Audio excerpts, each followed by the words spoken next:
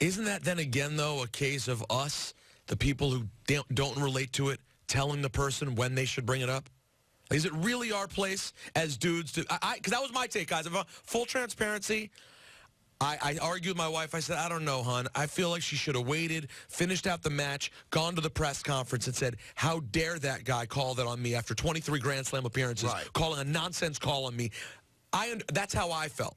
But my wife was like, you know, it really made me feel as if it's maybe not my place to say, no, you don't say it then. Say it at a time when it's more comfortable. She felt it in that moment. She felt right at that moment, what are you doing? Would Sampras get that?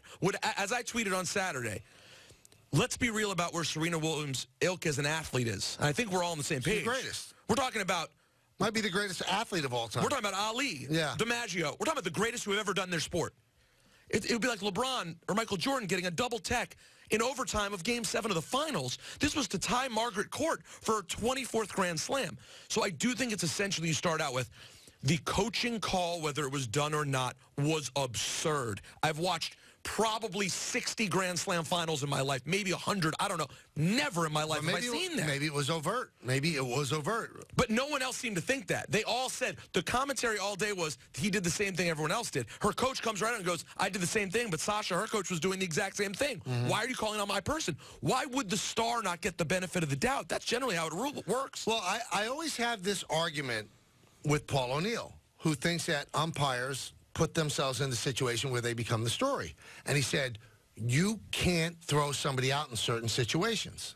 And I said, I would technically agree, but does that mean that the player could do and say whatever he wants if it's a big situation? He could drop F-bombs all over the place and he doesn't get thrown out?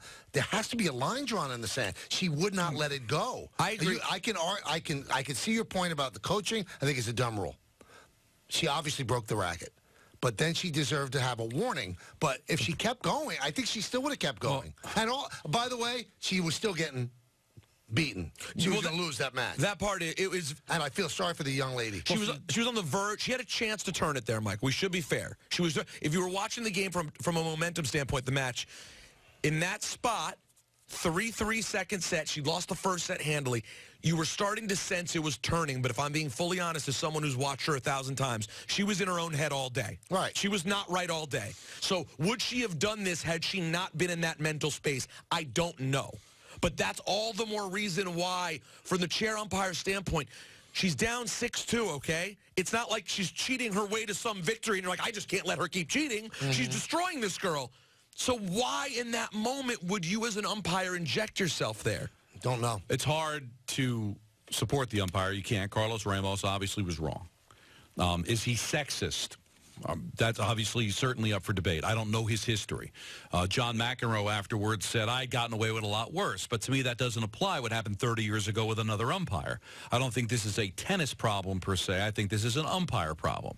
She has well within her right to go everywhere that she went. Where I would be critical of Serena is I do think with stature comes responsibility. She is tennis in this country. And to make it about her for that moment came at the price of a really, really good story for tennis. Naomi Osaka got robbed of her moment. So if you want to criticize her and say, well, she's well within her right to bring it up anytime she wants because she felt she was wrong, somebody with that kind of responsibility, I could then say, you know what, maybe your timing was misplaced because it took away from what was a really cool moment for your sport. So, and I think she's okay with that responsibility. When you are that big, sometimes you need to recognize a moment that was lost because of her timing. That would be my only criticism of when she brought it up. I think that's fair. I also feel that if Naomi Osaka happened to be a different personality, the moment at the end wouldn't have been as bad as it was. I know that sounds like I'm being harsh on her. I'm not trying to be. She's a kid playing her idol in an awkward moment. But that said, at the end, just the person that she is, she never quite recovered in the moment. It was really a disaster because she couldn't turn her face around at all. Right. And that's just who she is. That's okay. I mean, the whole crowd was booing her. Well, I didn't think the crowd was booing Naomi, though. They were booing the U.S. Open. But right. That's tough. But she never got the adulation she should have gotten for beating an all-time great. And by that same token, though, we should give Serena for in the moment trying her best there at the end to try to turn it around. She could have tried a little bit more when she had the mic. But you don't think she tried enough? She didn't try enough. Wow, because I thought she tried pretty hard to turn it around. But she could have just said, this girl won, man. This girl deserves all the love. Yeah, that's true. She could have been aggressive. She could have been really aggressive because she owned the crowd right there. She could have given that girl a moment, and she was still upset. And I love the fact she didn't shake the umpire's hand. I love that. I love the fact that Drake brought out Meek Mill and will not address Kanye West. I love that. Petty. I love pettiness. I know you do. You're Richard Petty. I'm a big Petty. Kyle Petty. Yeah, no. I'm not sure I would have the same opinion if she had beaten somebody established. If she had beaten Sharapova, somebody of that ilk, then maybe it doesn't matter. I thought a really cool moment was lost because of it. And so your wife is right, or you were right, I forget whose opinion it was, that the timing could have been better, that she's allowed to do at any time. I felt don't weird know. about I'm a man. Do I have an opinion on that, of whether it's sexist or not? Alexa gave me a comparison. Alexa gave me a comparison, because she really felt passionate about this, and she said, you don't understand what it's like in moments when you feel you're being robbed as a woman, and she just had one happen recently in a professional situation in which someone treats a woman in a way where if she responds, she feels as if she's going to be called hysterical or out of control. But isn't it, this is going to sound so strange, a woman benefited from the guy disciplining Serena. It wasn't like she was playing Bobby Riggs. So she's just trying to compare apples to wrenches. Okay, a man could curse like that or whatever and get away. I don't know. Maybe this umpire would also penalize the guy. There were 3 steps that got her penalized. It wasn't just what she was saying. Well, I do agree. There's no doubt about it. So, I mean, okay, so she felt victimized as a woman, but a woman won because of it.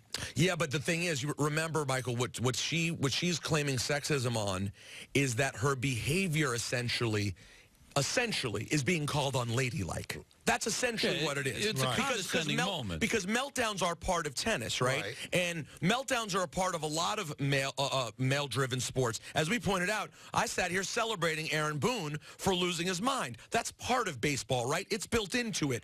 Tennis is different. Women's tennis is different. I just think this.